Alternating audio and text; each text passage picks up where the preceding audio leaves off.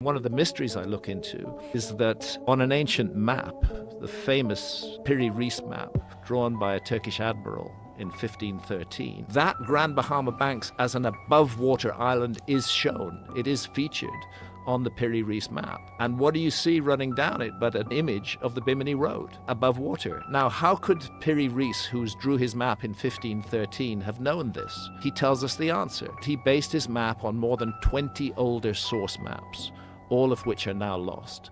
And he suggests that those maps had come out of the famous Library of Alexandria. Somebody, I believe, was mapping the world, was exploring the earth during the Ice Age, and left us ancient maps that show features that only existed during the Ice Age.